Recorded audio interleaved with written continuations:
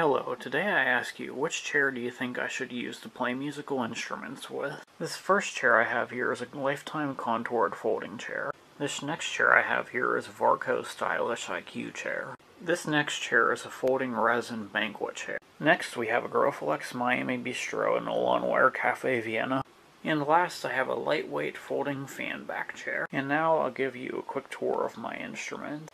Right there I have a full set of pipes that I made. And I also have my homemade amplifier and my PVC violin. Right there in the middle I have my train horn. Here I have a musical saw. Over here I have a violin, a viola, a cello, and a trumpet. Right there I have a jaw harp, my practice mute, my violin pitch pipe, and my digital tuner. My digital tuner doubles as a programmable metronome. Last week this guitar had no strings, no nut, and it was missing tuning pegs. Here's the tuning pegs I took off of the guitar. They were missing all these pieces and they're cracked in a couple places.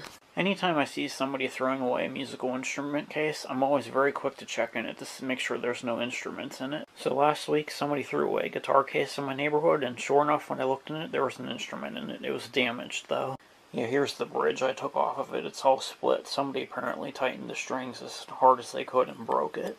So I took the strings and the nut off of it and stuck it on that guitar. Inside the guitar case was also a set of tuning pegs that were still in the plastic wrap. So I took the tuning pegs out of the plastic wrap and stuck them on that guitar. Alright, enough about those guitars. I also have a flute. I also have my mandolin. And I also have another guitar. Yeah, I'll set up and work on my instruments with the skilled hands of a 35-year craftsman, but I lack any confidence to touch or set up anybody's instruments other than mine.